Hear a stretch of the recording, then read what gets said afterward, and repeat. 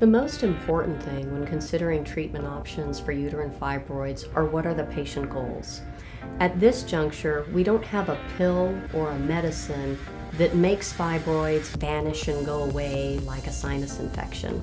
So the only way to definitively get rid of uterine fibroids is to remove them and/or the uterus. However, that's not always necessary. Sometimes the symptoms from uterine fibroids can be managed with hormones, such as those that are found in birth control pills. And then sometimes the uterine fibroids require surgery. And within those surgical options, patients have a lot of choices about how to approach their uterine fibroids. Many women have been told that their only choice is to have a hysterectomy, which involves removal of the whole uterus, including the fibroids.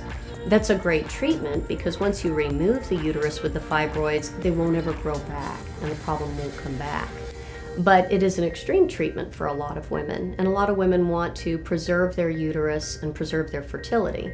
So when we're trying to preserve fertility, then some of the surgical treatment options that we would consider would be a myomectomy, which is where we remove just the fibroid itself, leaving intact and in place the uterus, or a radiofrequency ablation of the fibroid to shrink the fibroid and reduce the symptoms.